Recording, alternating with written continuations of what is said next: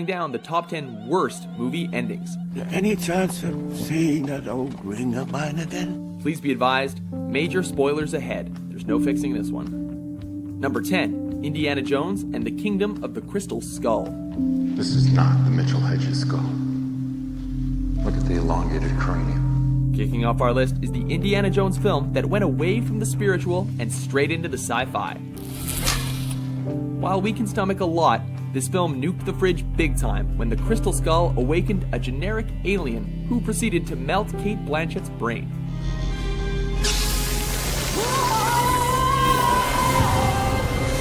Even worse is the image of Indy witnessing a spaceship flying off not into space, but rather another dimension. Where did they go? Space? Not into space. Into the space between spaces. I don't understand. Welcome to Icarus 2. Number 9, Sunshine. The sun is dying, and the only people that can reignite it are astronauts that hope to do so with a massive nuclear payload. Just remember, it takes 8 minutes for light to travel from sun to Earth, which means you'll know we've succeeded about 8 minutes after we deliver the payload. As if this weren't pressure enough, the first ship to try mysteriously vanished. The air is full of dust. Human skin. What? 80% of all dust is human skin. Now this is a cool setup. Unfortunately, the solitary, cabin feverish tone of the film is completely uprooted in the final act, when the deranged captain of the missing ship reappears and turns the film into a kind of slasher flick. He told me to take us all to heaven. Imagine how confused you'd be if you stepped out to go to the bathroom when that happened.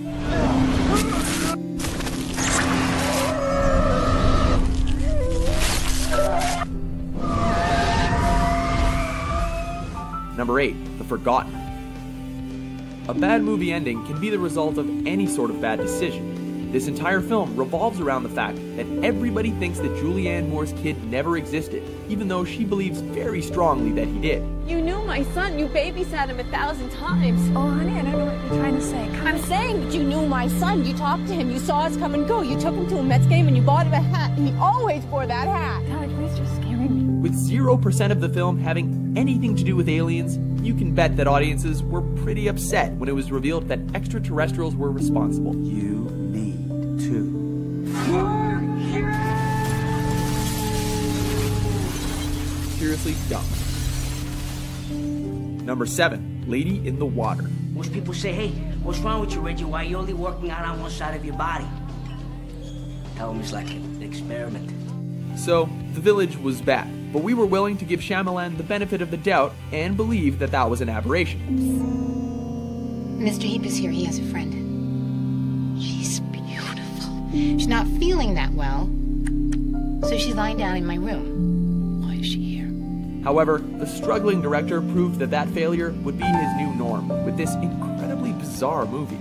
Though it has a fair amount of interesting characters, the story never really picks up, especially when the entire finale was quite literally about wolves, tree monkeys, and waiting for a nymph to be carried away by a giant eagle, J.R.R. Tolkien style, and we don't even see that.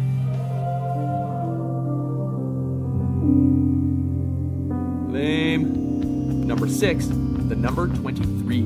Of course, things didn't really start here.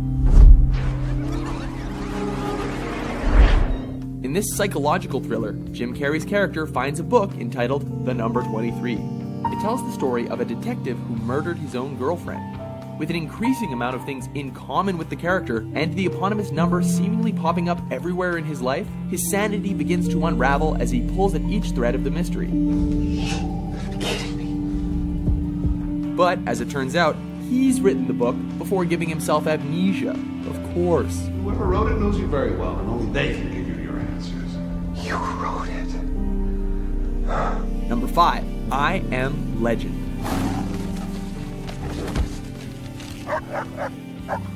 Great job, Hollywood, altering your movie's original ending despite leaving the support for that ending throughout the picture.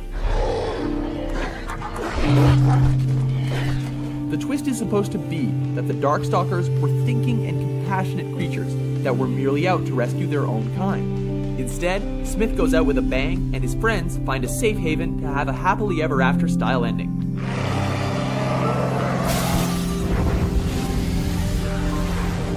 Not only does this make for a disappointing end to a disappointing movie, but it completely undermines the message of the source material.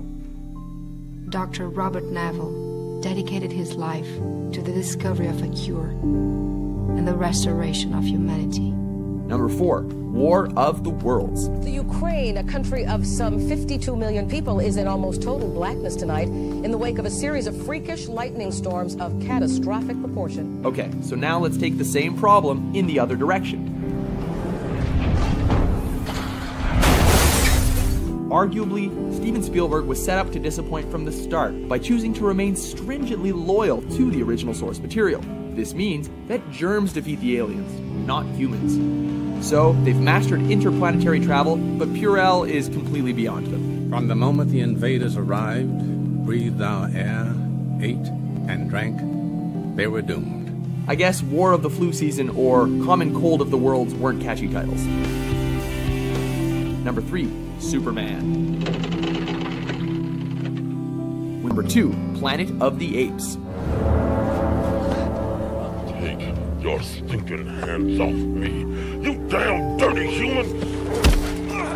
Rebooting a classic and then toying with its twist ending? Now that's bananas. You maniac! Maybe that would have worked had Tim Burton's final scene not went for shock value over logic.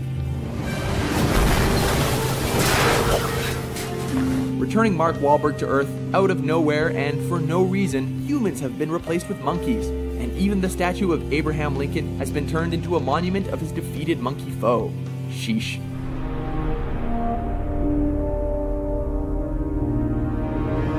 This calls for another reboot.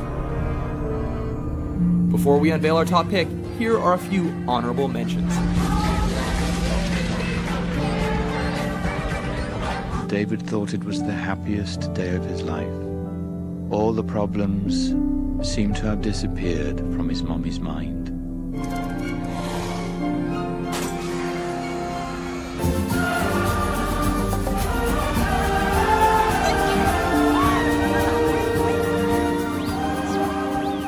Number 1, The Devil Inside. Wyatt's South Hartford community was leveled by tragedy as 3 clergy members were found dead. Taking the top spot is this found footage horror flick centered on demonic possession. Here, signs point to the realization that Isabella isn't quite herself.